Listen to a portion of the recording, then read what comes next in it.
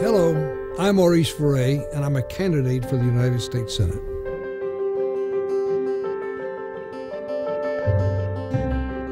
Since I announced my candidacy for the United States Senate, a lot of people have asked me about my background. So I thought I would share some things about me and my family with you. I was born in Puerto Rico, and Florida has been the promised land for 5 generations of Ferres.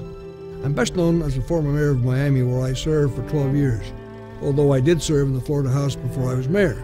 My wife, Mercedes, and I had 6 children.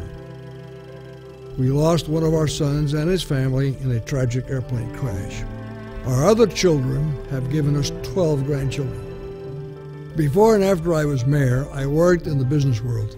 I worked in my father's businesses with operations in Florida and the Caribbean. Since I was mayor, I worked as a consultant. Public service has always been my first vocation.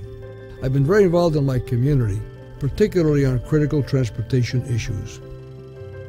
One thing I learned in managing business and large government operations is that you have to look for responsibility, judgment, and integrity.